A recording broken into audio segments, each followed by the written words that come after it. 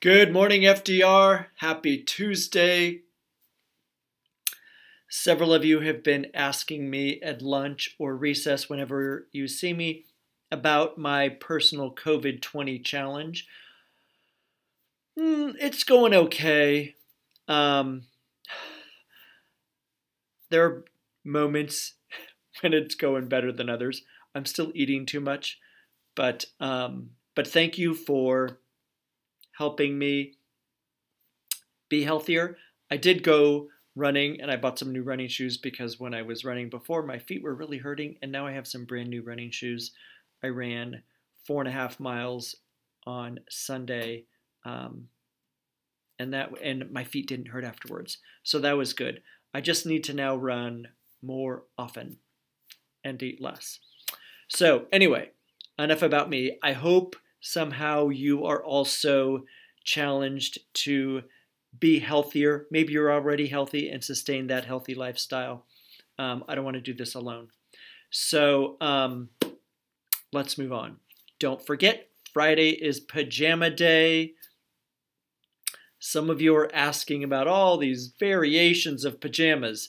My answer to you is, if you have a question about are your pajamas, can you wear this or that, ask your teacher.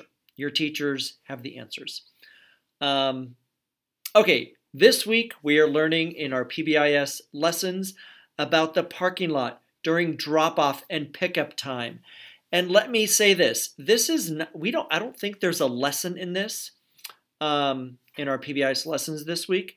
But one very important thing that happens with some of you is you cross Skyline Boulevard outside of the crosswalk. That is not allowed. Now I know some of your families are parked on the other side of Skyline, and so they are encouraging you to just run across the street or walk across the street where there's no crosswalk. Do not do that, please. Do not do that. It is very important that you are always safe, and the way we can help you be safe is by following rules.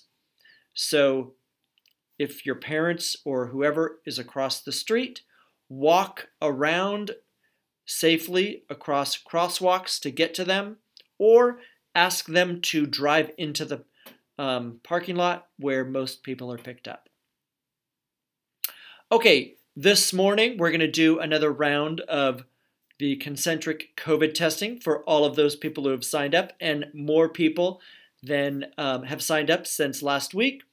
So our medical staff will be coming around to your classrooms. Please put your recycling bins out, the big blue bins, and that will be picked up today. And that's it, everybody. Have a great day, and remember, we are better together.